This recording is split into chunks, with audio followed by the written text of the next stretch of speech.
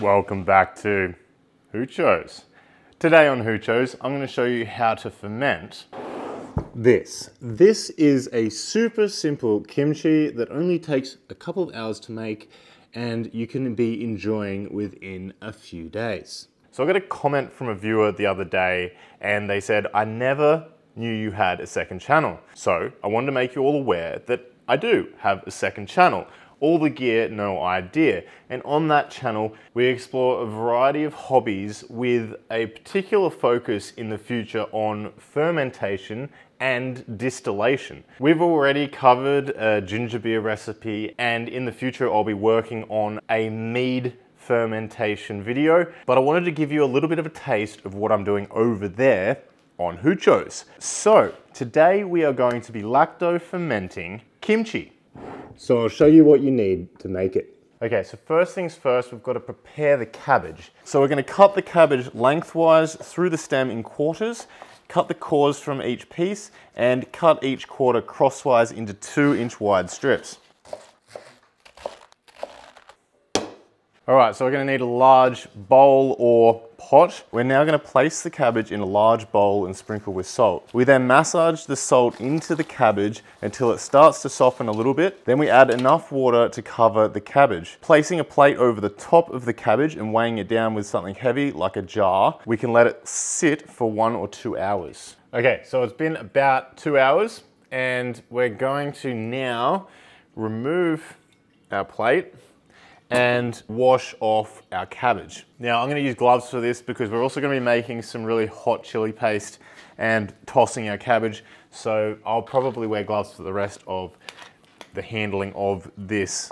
Oh, this has gone such an interesting texture. It's almost rubbery.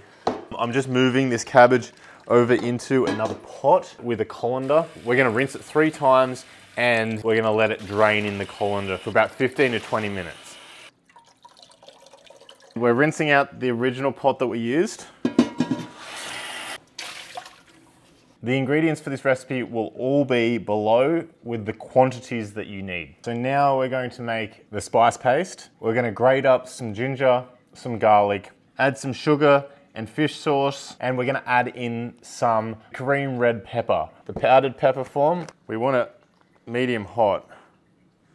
1, 3, 5. Ooh. I'm just gonna mix that up. Okay, so for some extra color and flavor, we're going to chop up some carrots. So peel them and cut them up into like matchstick sized pieces, I guess.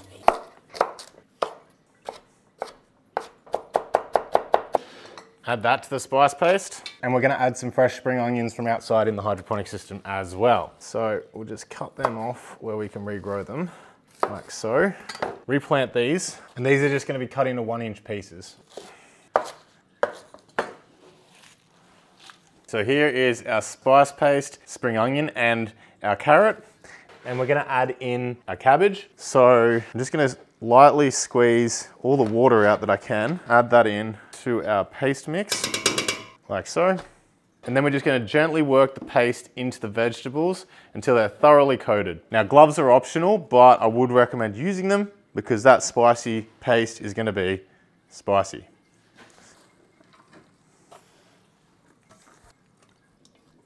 And now we're just going to add them into some jars, squeezing them down until the liquid presses up and covers the vegetables. So what we're trying to achieve here is lacto-fermentation. This process uses lactic acid bacteria naturally present on the vegetables to consume the sugar within the vegetables and create lactic acid. For this fermentation to work properly, it requires salt and an oxygen-free environment. And this is why we're trying to submerge all of the vegetables in the water that's been extracted from them by osmotic action because of that salt.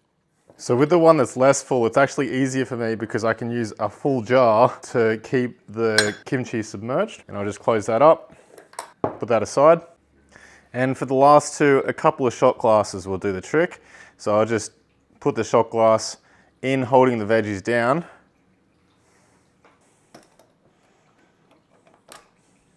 Perfect.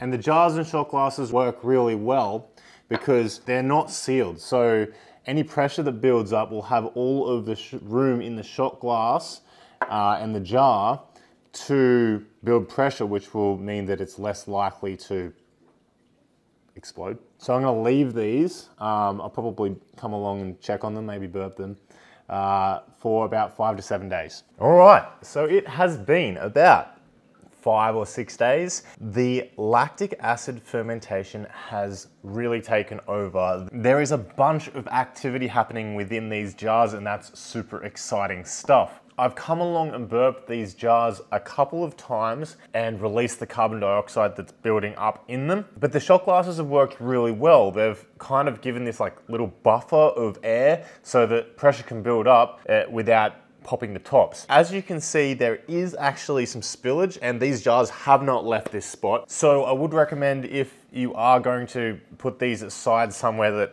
isn't a waterproof area, just have them in a tray or a dish or something so that you catch any of the liquid that spills out as they ferment. So unfortunately, the half jar that I made didn't make it. I started eating this one at about day 2 of fermentation, and even at day 2, it was remarkably tasty kimchi. And you can pretty much eat this from day 1 through. I'm actually very keen to see what this 6-day-old kimchi tastes like, given the amount of activity that I've seen in these jars. And there is bubbling happening on the top of the jars even as I speak. Let's have a taste.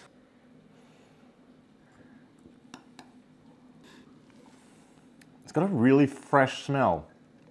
It's definitely got some of that ginger and the garlic coming through. Let's see how it tastes. That's a good amount of chili. That's a good amount of spice. It's like, it's very much a spicy sauerkraut, except that it's a lot more, I would say that it's a lot more moist than a lot of sauerkrauts that I've had. It's definitely got its own distinct flavor and character. That is delicious. Let's get some of the carrot. The carrot is definitely welcome in there. That is fantastic. And I know, because I had the half jar in the fridge, it's fantastic cold as well. This is definitely more complex the longer you leave it. And what's actually really interesting is it's not excessively salty, because we added so much salt to those cabbages, but we washed most of it off. So it was only the salt that had osmotically entered into the cabbage that we get in the kimchi. This is incredible, actually. I'm probably gonna make this for the rest of my life now. I'm extremely happy with this. And those shot glasses, they worked a treat to sort of submerge that kimchi as well. It just creates a moat, and not everyone's gonna have fermentation weights. So those shot glasses do the job absolutely perfectly. All right, well, an absolute success. Thank you for watching this episode of Hoochos. If you're interested in fermentation, I have a bunch of fermentation content, including a really nice ginger beer recipe, and I've got a bunch of fermentation and distillation content planned. I'm just waiting for my distiller's license to come through, and then we're gonna have a whole lot of fun. Thank you for joining me today on Hoochos. Happy hydroponicking, and I'll see you next time on Hoochos. And maybe even all the gear.